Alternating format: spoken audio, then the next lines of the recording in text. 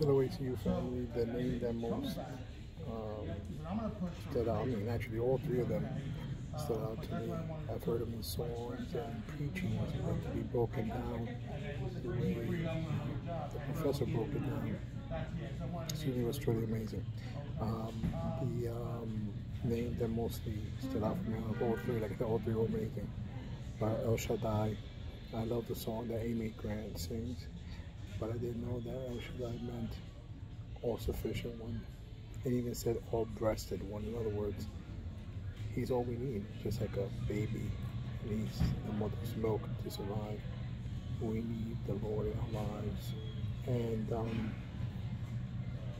not only is he God Almighty, but he's also the God of heaven. In other words, all blessings come from him. Everything that all man needs and women comes from El Shaddai. I think what happens is the reason why sin pulls us is because sin entices us to think that whatever we're following through will suffice our needs. However, God reminds us time and time again that he is El Shaddai.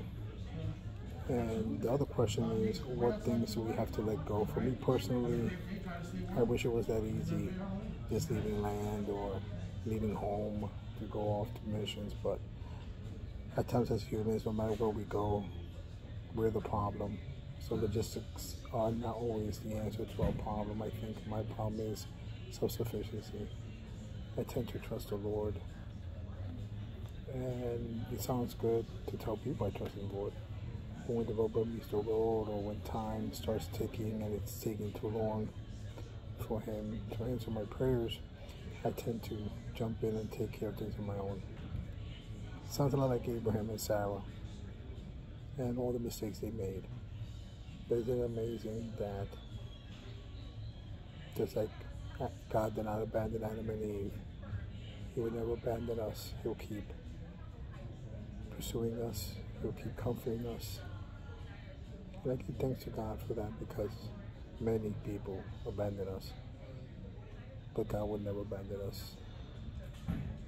The Bible says that, I believe in Timothy says that if we are faithless, he'll remain faithful, because he can't deny himself.